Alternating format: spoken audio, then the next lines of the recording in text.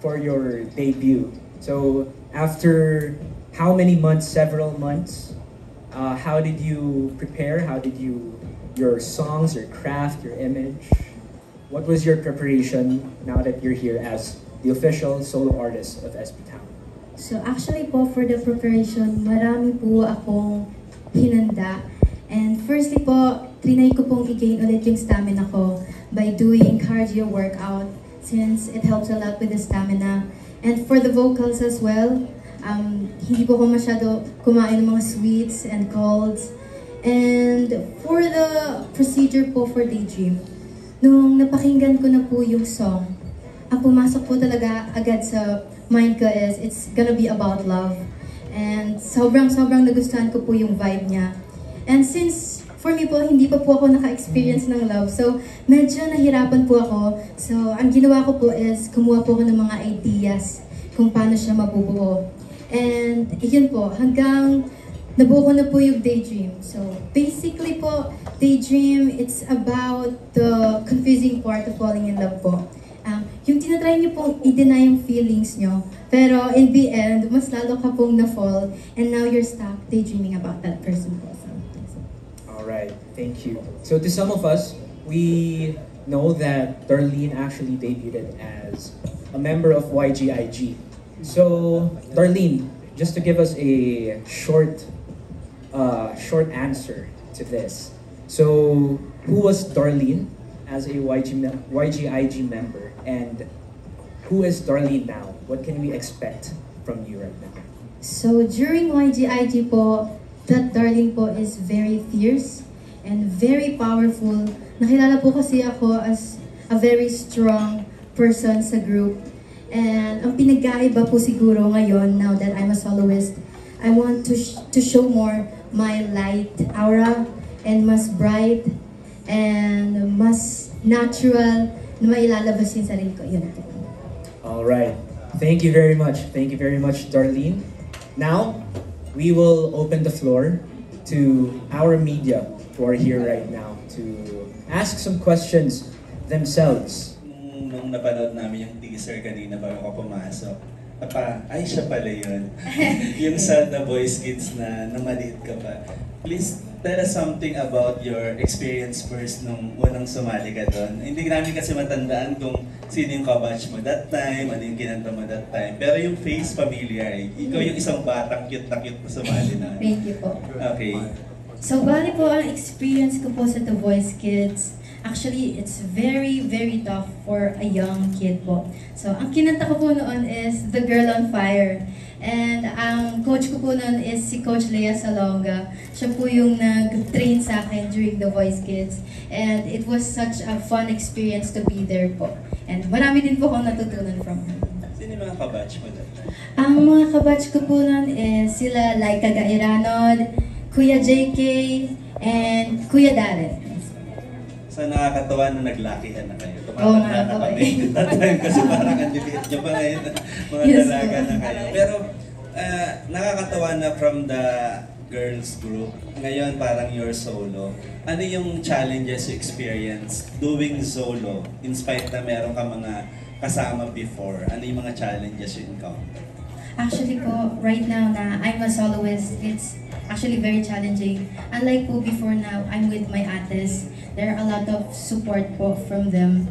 And now that I'm solo, it feels lonely po, but I know nakakayanin ko po since nagkaroon naman po ko ng mga previous experience po sa The Voice Kids. Yan.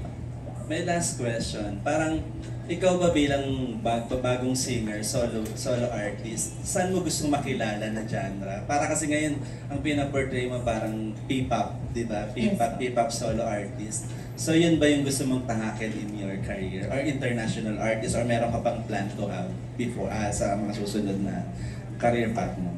Actually po, I don't want to stick in one genre po. Gusto ko po talagang mas ma-explore pa po yung buong genre. So I can be versatile po yun. Congratulations, Darren. Thank you Looking po. forward to your more power dun sa career mo. Thank you. Thank you po.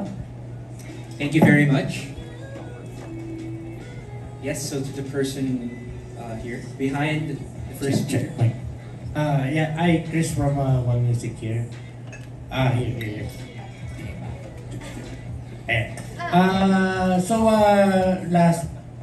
Last Tuesday, medyo nagkaroon ka ng parang baptism of fire performing at UP Fair. Yes. Kasi ano siya, di ba, parang iconic, one of those gigs na every year inaabangan ng mga tao and all that.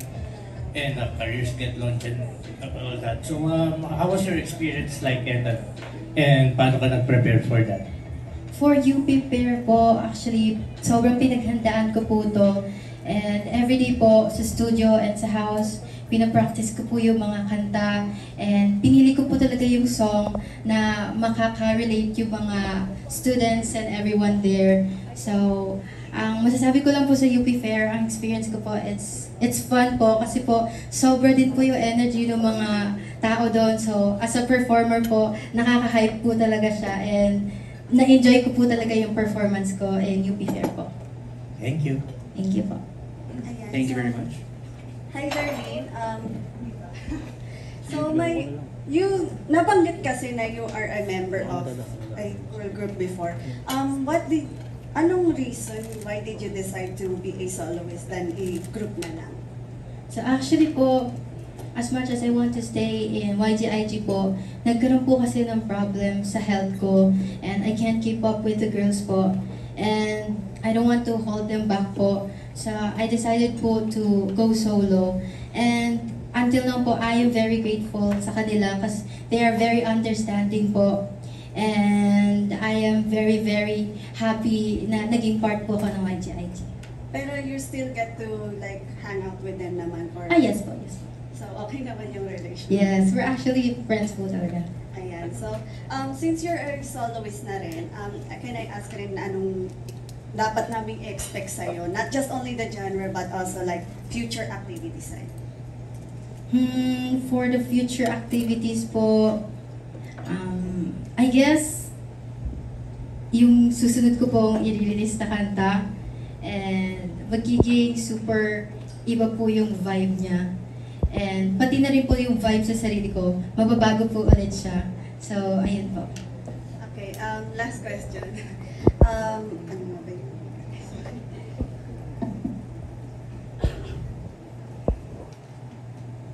Ayan pala. So, since soloist ka na, do you have like, merong mga iba pang mga artists na gusto mong mag-collab?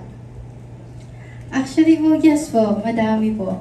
And first po is si Kuya Sakto Budlo. And also, yung mga nakabatch ko po during The Voice Kids, I think it will be great po kung makakaulab ko po sila one time po. And parang reunion po, ganun po. So, among the artists, sino yung parang naging inspiration sa'yo to be a singer? Yung sinabi ko po kanina, or it kahit, can be. okay po. Actually po, ang artist po na nakapag-inspire talaga sa akin since nung bata pa ako is, actually they're an old singer po kasi. Kasi piniplay po siya ng parents ko, which is ABBA po. I love their songs. Well, thank you very much.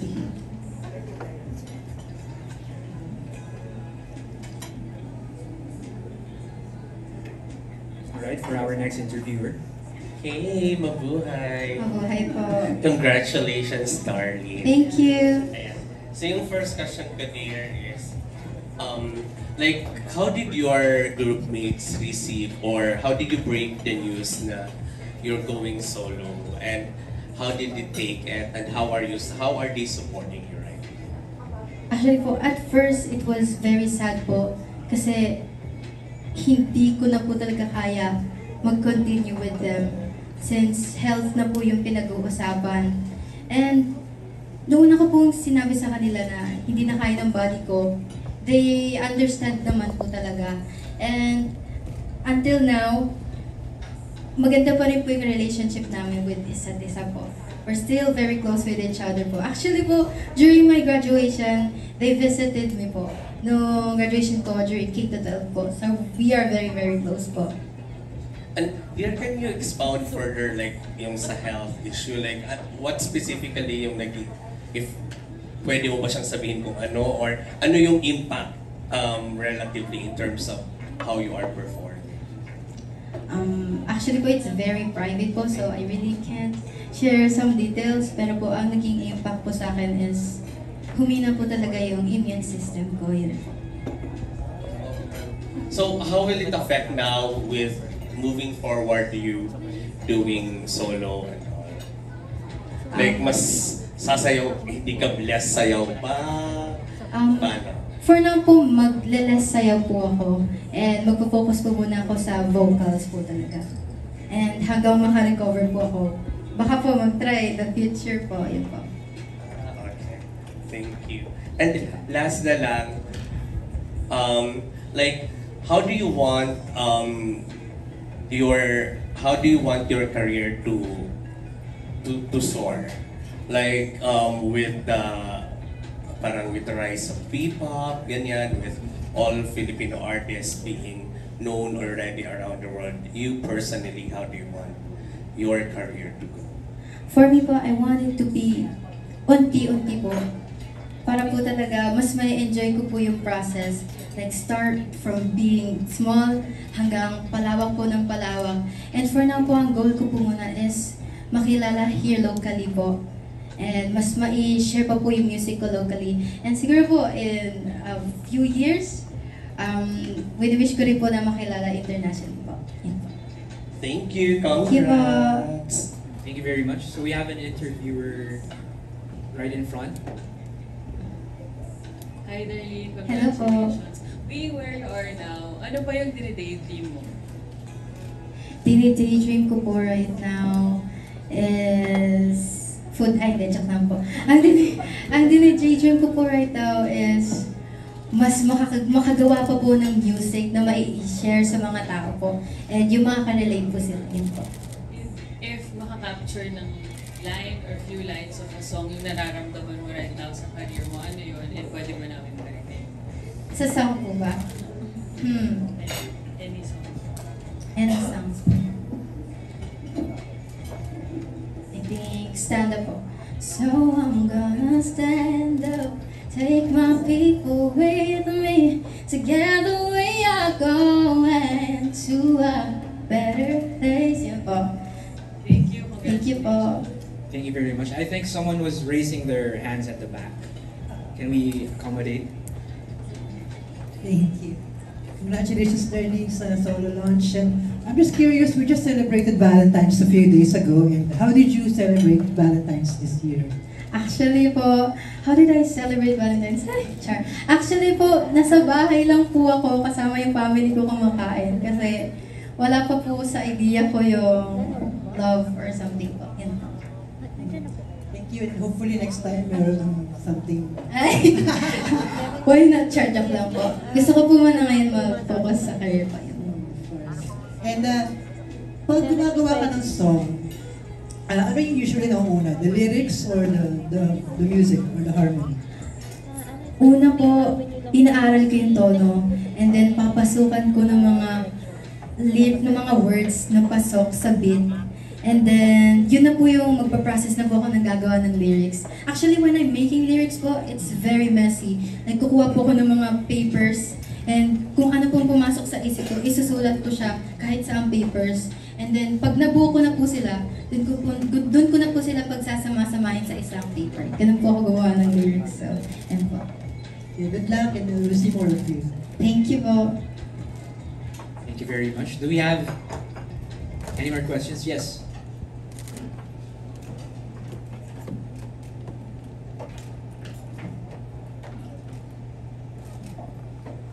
Hi Darlene, I'm from Anyong Opa.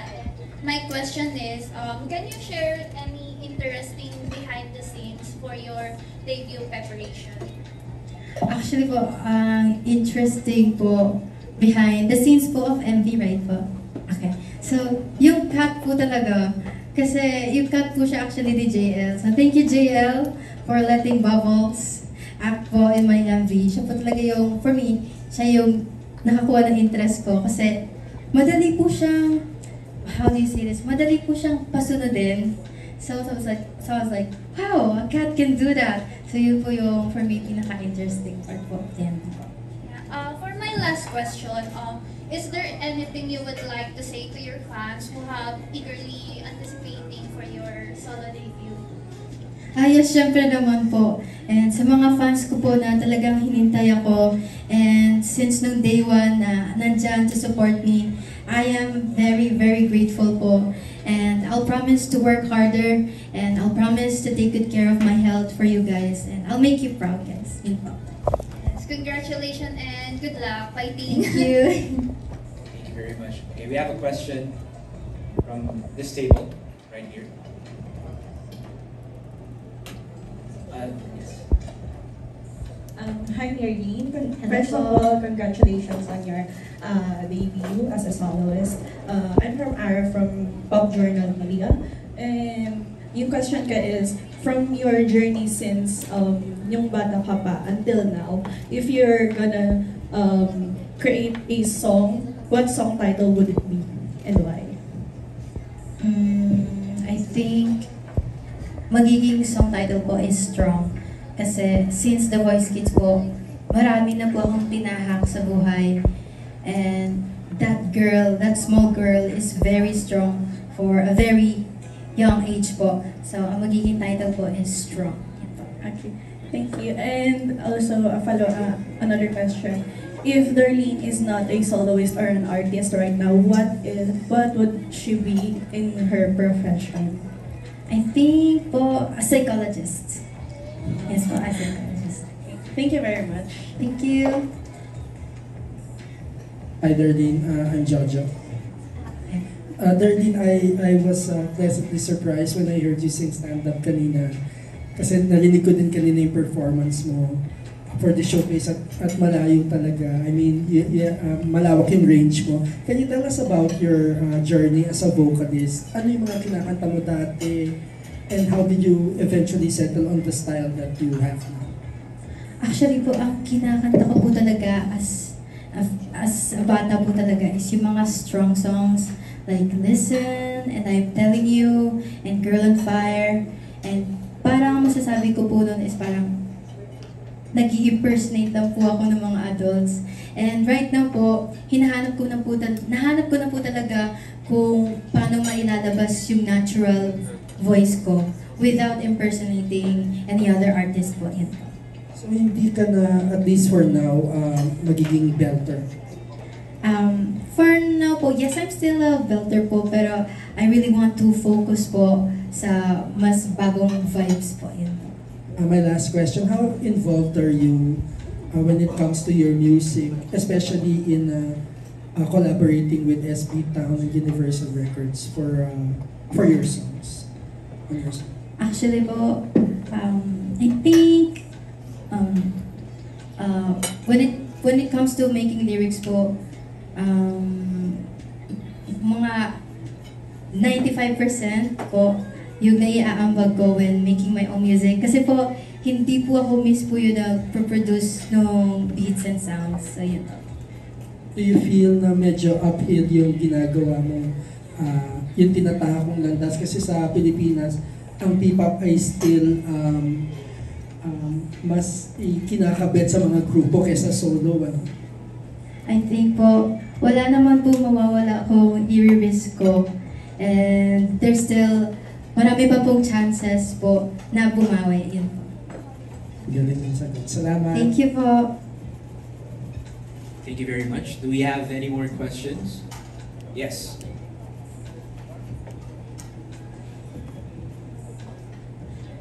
Hi. Video ko lang. Go na po.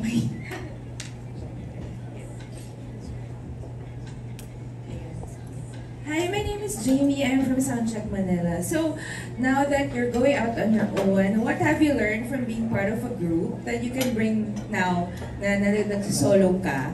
And how different are you na as part of a group, like yung type of music mo, to now na nag-solo ka? Super different ba siya? And also how you present yourself, your image, your branding, gano'n? Actually po, marami po akong natutunan nung nasa group ako. Kasi originally po talaga, hindi po talaga ako sumasayaw. So yun po talaga yung natutunan ko, yung pagsayaw. Not only that, but also by presenting yourself and doing your makeup. Talaga po kasing hinasa po kami during the training period. And ang masabi ko lang po, malaki po yung pinagkaiba ng YGIG Darlene and Darlene as a soloist right now. Because nung Darlene na nasa YGIG, she is very fierce. And right now po, I think, ang gusto ko pong maipakita right now is a jolly, more bright, and more light na aura po. Yun po. Alright, thank you and congrats! Thank you! Thank you very much. So before we move on to next step, I just want to explain something as a Batang. I'm sure that many people are curious about the issue with the YGIG about Darlene. So anyway, thank you so much to really think about a lot about her health. So if I let you know the truth is, of course, Darlene, as you can see, she is a very, like a tiny, very small girl. And then she really tried to follow our training very hard. And then since YGIG is idol group, so it's a group activity. So in her case, she really have a passion to be part of YGIG. So she really tried to follow that hard training. So after debut, maybe it's quite hard for her in her stamina. So physically, we found that she become a little bit weak. So for our company, of course, artist health is the priority. So because of that reason, we want her to take a rest, and then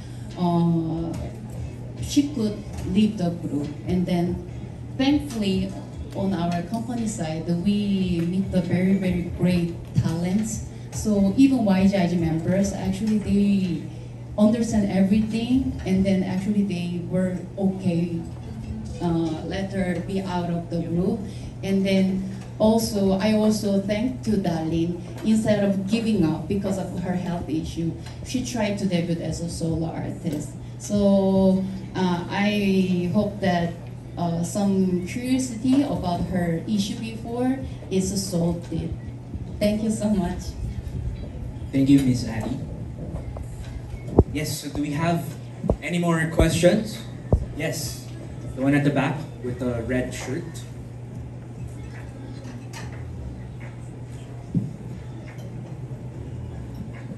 Hi, I'm Floresha from Batang Live. Just like to ask muna, for your future songs, will you be singing in Filipino, English, or other languages to reach out to more fans? For my next song po, I think, oh my gosh, spoilers po, pero I will be singing in Taglish po. Yun.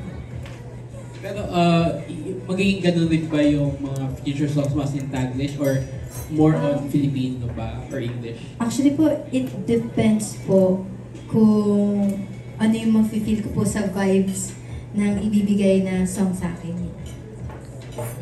Next is, based on feedback sa mga fans mo, are you still compared to other singers based on looks and also by voice? Ano yung ina-compare ka sa kanila? To be honest po, sa mga yung nako-compare po, I don't really give time to that po because I want to focus on my journey po instead of comparing myself with the other artists, because alam ko po na lahat ng artists, we have our own uniqueness, and yun po. Okay, and for my final question, so with this debut, will you also be doing tours, or you will be going around the country ba rin, or to introduce yourself to more fans? I think it's maybe po. Yun. For now po, yes, yun po, maybe. Thank you. All right, thank you. So I think that is all the time that we have for our question and answer portion. So thank you very much. I believe that some questions and clarifications were made, and I think these questions were also very much appreciated by our artists.